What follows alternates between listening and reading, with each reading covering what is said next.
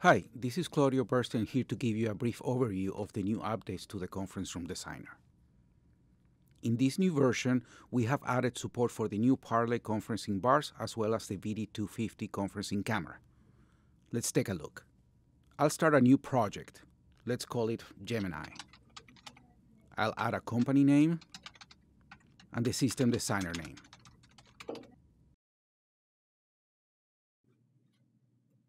Now let's create a medium-sized room. Let's say it's 24 by 14 with a 10-foot ceiling. Let's add a rectangular 14 by 4.5 conferencing table and then continue to devices. In this dialog, you can see we have added both the Parlay conferencing video bar and the Parlay conferencing audio bar to the mic style selection. We have also added the option to use a camera in your design. As you select different mic style options, some of the other settings might not be applicable, so they will be hidden. Let's select the video bar and continue to the room. This will take us directly to the mic coverage view where we can see how the Parlay conferencing bar can cover this medium-sized room.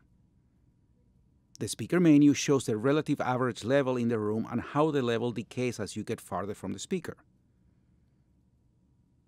We have added a new menu to show the camera coverage. The color changes towards the back, indicating where the image starts to get blurry.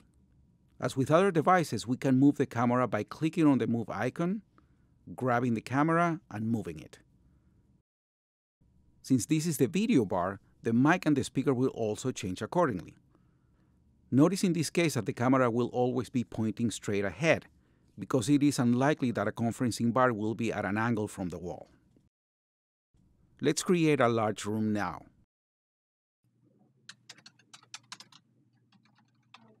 Let's say it's 50 by 30 by 10.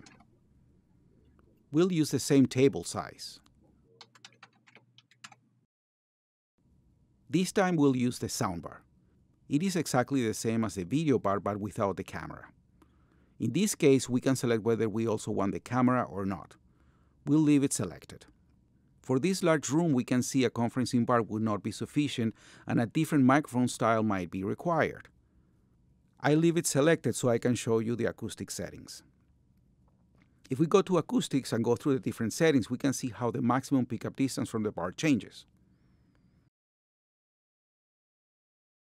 The same is true for speakers, as different acoustic settings imply different levels of background noise. Now let's go back to the camera view, click on the move icon, grab the camera and move it. As before, the camera moves along the perimeter of the room. But since this is now just the camera and not the video bar, the camera is showing pointing at the center of the table. If there's no table, the camera will point to the center of the room. In this bigger room, the camera will capture all the way to the back of the room, but anybody standing in the wide area might be a little bit blurry. In the equipment list for this room, we can see we require the soundbar plus the VD250 camera.